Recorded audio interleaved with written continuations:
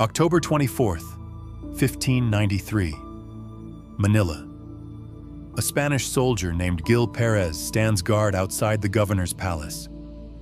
Hai has been on duty for hours, exhausted, sleep-deprived, running on nothing but adrenaline and duty. He leans against a wall. Just for a moment, his eyelids close. When he opens them, the geometry of reality has shifted. He is no longer in Manila. He is in Mexico City. Gil Perez has just traveled 9,000 miles in less time than it takes to blink. And here's the disturbing part. It isn't science fiction. This is documented history, written by Antonio de Morga in 1609, by Gaspar de San Agustin in 1698. Perez stood trial before the Spanish Inquisition. They imprisoned him for desertion and possibly for dealings with the devil. 2 months later, a galleon arrives from Manila. It confirms everything: the exact date, the exact circumstances. Passengers on that ship recognize Perez. They saw him in Manila the day before he appeared in Mexico. The authorities have no choice. They release him, send him home. But the strangest part? His story isn't unique. What if cases like this weren't anomalies? What if history is full of spontaneous teleportations, dismissed as myth, madness, or miracles? And what if, in September 2025, scientists at Kyoto University made a discovery that suddenly makes these events unsettlingly plausible? Here's the part nobody is prepared for. Gil Perez wasn't an outlier. His case wasn't a historical glitch or a miracle or a folktale that accidentally wandered into official records. It was a symptom. One data point in a pattern big enough to span continents, centuries, cultures. Most people never hear these stories because they live in the wrong places. In dusty archives, forgotten police reports, local folklore, military transcripts that were never meant to be public. But once you start pulling on the thread, the whole thing begins to unravel. Take this one. Karlovy Vary, Czech Republic.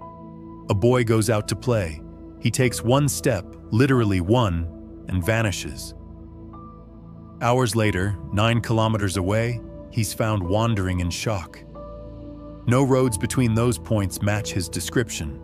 No possible path. No time for the distance. And when asked what happened, he says something so simple it should be impossible. I lifted my foot, and I was somewhere else. Or consider this: Spain, 1974.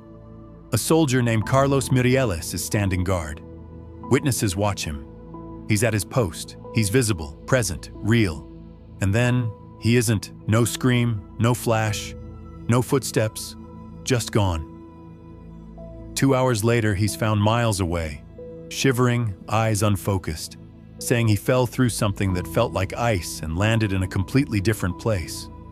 Medical tests show nothing. No trauma, no injury, nothing to explain where he went or how he got there. And these aren't isolated oddities. Historians never talk about it. But if you dig through the right documents, you start to see it. Cases from Russia, India, Brazil, France, Japan, children, monks, farmers, soldiers, people who had no connection to each other, no shared language, no shared mythology, all describing the exact same phenomenon. Not travel, not movement, transition, a sudden collapse of location, like the universe briefly stopped caring where they were supposed to be. Here's the part that should unsettle you. Most of these people didn't want their stories known. Many were punished for telling them. Some were imprisoned, some institutionalized. Some vanished a second time, permanently. Yet the accounts persist, and when you lay them side by side, you see something scientists ignored for centuries. They follow rules. They cluster under the same conditions: extreme fatigue, momentary dissociation, a brief loss of sensory grounding, a flash, a fall, a blink, and a new location. not because they moved through space, but because space, for one impossible moment, moved around them. And here's the pivot. For centuries, these stories sounded like hallucinations or miracles until now. Because in September 2025, something happened in a physics lab in Kyoto that forces us to reconsider every one of these cases, not as legends, but as early, poorly understood examples of a phenomenon we're only just beginning to measure. The impossible stories stayed the same. Reality changed around them. Einstein hated quantum mechanics. Not because he didn't understand it. He understood it better than almost anyone. He hated it because it suggested something obscene. That reality at its deepest level doesn't make sense. That particles separated by the entire width of the universe could somehow remain connected, influencing each other instantly. With no signal passing between them, he called it spooky action at a distance. He meant it as an insult, a reductio ad absurdum. He was essentially saying, look, if you believe this quantum nonsense, you have to believe in magic, and magic doesn't exist. Therefore, quantum mechanics must be incomplete. In 1935, Einstein and two colleagues published what became known as the EPR paradox, a thought experiment designed to expose quantum mechanics as either incomplete or insane. They were betting on incomplete. They lost that bet. In the 1960s, a physicist named John Bell devised a test. Not a thought experiment, a real, measurable test that could settle the question once and for all: is the universe sane and local? Or is it genuinely as strange as quantum mechanics suggests? Experiments ran, again and again. Different labs, different decades, different countries. Every single one confirmed the same thing. Einstein was wrong. The universe really is that strange. Particles separated by any distance, across a room, across a galaxy, remain connected. Change one, the other responds, instantly. No signal, no mechanism we can observe. The connection just exists. And once scientists accepted that this spooky connection was real, a wild question emerged. If information can be shared instantly across any distance, can we use that to move things? The answer came in 1997, the first quantum teleportation of a photon. Not science fiction, not theory, actual teleportation. A photon's quantum state was scanned, destroyed at point A, and perfectly reconstructed at point B using entanglement as the bridge. The information traveled the photon itself. It never moved. It was annihilated and reborn. And that process, scan, destroy, rebuild, that became the template. But here's where the field stayed stuck for decades. We could only teleport a single particle at a time. A lone unit. Impressive, sure, but utterly useless for anything complex, anything real. Because nothing in the real world is a single particle. You're not one particle. A chair isn't one particle. Even a virus is a cathedral of billions. To teleport something real, you'd need to transfer not just particles, but their relationships, the structure, the invisible architecture binding them into a coherent whole. And that's exactly the wall quantum teleportation hit for years. Until this September. Scientists at Kyoto University published something almost nobody noticed. They solved a 25-year-old problem. How to reliably measure and manipulate W-state entanglement, a form of quantum connection involving multiple particles at once. They didn't teleport a whole object, but they demonstrated a key ingredient: the ability to work with entangled systems, not just isolated particles. It's the difference between moving a single brick and learning how the blueprint of an entire wall could one day be transferred intact. And here's the part no one says out loud. If you can capture the pattern of relationships in a system, then scale becomes an engineering challenge, not a theoretical one. Because that's all a body ever is, all any object is. Not the atoms themselves, but the pattern those atoms temporarily inhabit. Atoms flow, swap, decay, renew. What persists is the configuration. And if a configuration can be measured, if it can be transmitted, then in principle, the material substrate doesn't matter. The arrangement could be rebuilt anywhere. Quantum teleportation never moved matter. It moved information, a blueprint. The original state is consumed in the measurement. The new one rises elsewhere, a perfect reconstruction, a perfect absence, which leads to a question you cannot escape. If your atoms were scanned, erased, and rebuilt somewhere else, same structure, new matter, would that still be you? And that's exactly where things get strange. You're already teleporting. Right now. All the time. Your brain doesn't perceive reality continuously. It updates your conscious experience about 6 times per second. Between those updates, darkness, gaps, nothing. You exist as a series of discrete moments, stitched together so smoothly, you experience them as continuous, but they're not.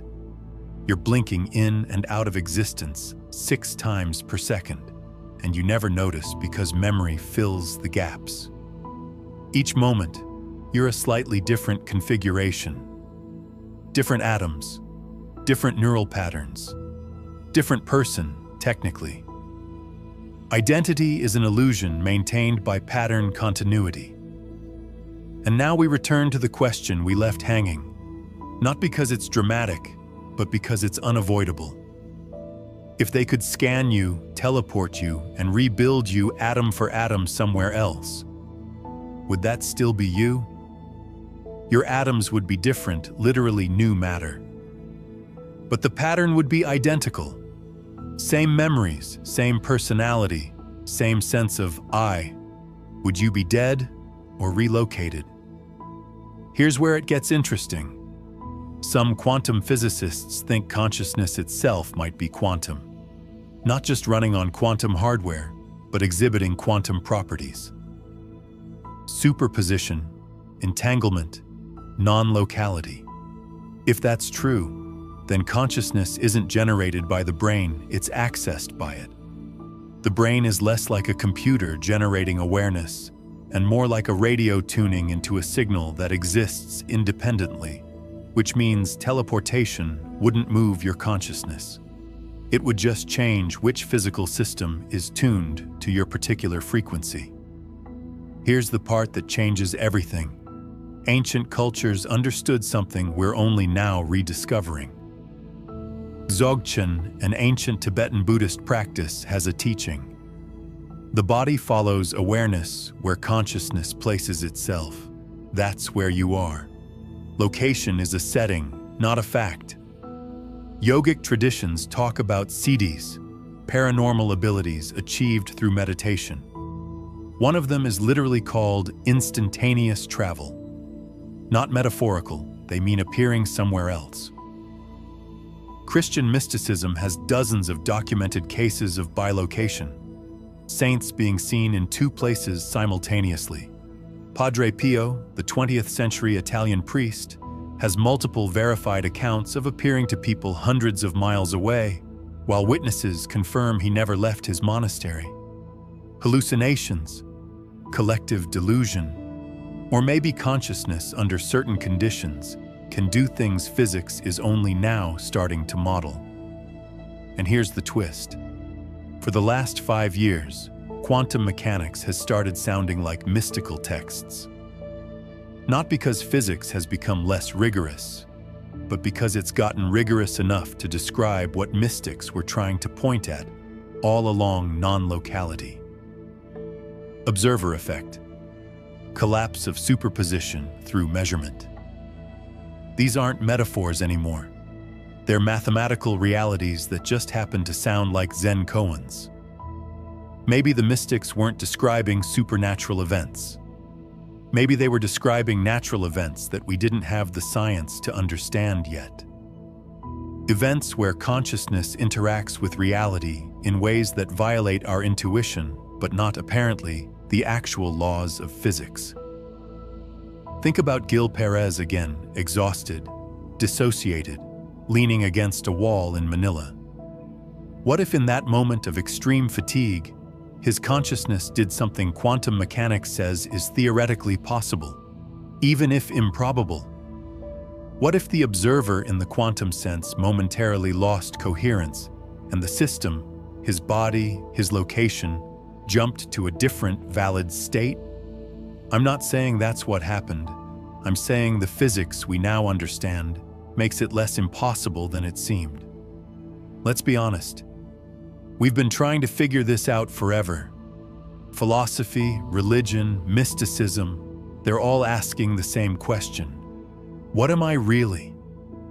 And now quantum physics, the most rigorous, mathematical, skeptical discipline we have, has arrived at the same place and is shrugging. We don't know either, but it seems like you're made of information, and location might be negotiable. There's a moment in every scientific revolution where the facts stop being the problem. The problem becomes what the facts imply. Quantum teleportation of systems, non-local information. Patterns that survive the loss of matter. Consciousness behaving like something that doesn't fully belong to space. Individually, these discoveries are strange. Together, they form a shape we've been trying not to see. Because if reality allows information to exist independent of matter, if the universe doesn't enforce a fixed here and there, if consciousness can, under the right conditions, slip between states, then Gil Perez isn't a mystery from the past. He's a preview. And here's the part that should make you uneasy. Science didn't explain his story, it caught up to it. For centuries, we assumed the universe was stable, rigid, continuous, a smooth fabric stretching unbroken from one moment to the next, a place where things stay where they are, unless something forces them to move. But that isn't the universe physics is describing anymore. In the modern picture, reality is a negotiation, a dynamic contract between information, observation, and possibility. Most of us never notice this because our consciousness remains locked in its default state, coherent, consistent, anchored, but fatigue cracks it, trauma cracks it, meditation cracks it, dissociation cracks it. And when the anchor slips, the system can choose another valid configuration, another pattern, another location, not because the person travels, but because the universe does. This is the part nobody says out loud. Not the physicists, not the mystics, not the historians. Teleportation was never about technology. It was about constraints. Constraints on information, constraints on coherence, constraints on what a conscious system can or cannot select as its next state.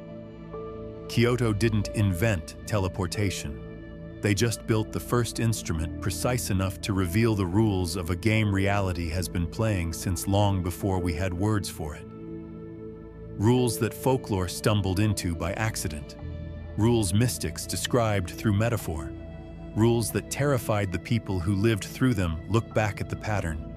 A blink, a slip, a moment where the self falters and the world reconfigures. Gil Perez wasn't transported. He was resolved into a different solution of the same equation. And here's the question the world will have to face, whether it wants to or not. If reality can choose a different version of itself in the presence of a disrupted observer, how often has it done that without anyone noticing? Because maybe the universe isn't stable. Maybe it's just stable enough until it isn't. And maybe, just maybe, history's strangest stories weren't warnings of the impossible. Maybe they were early drafts of the truth.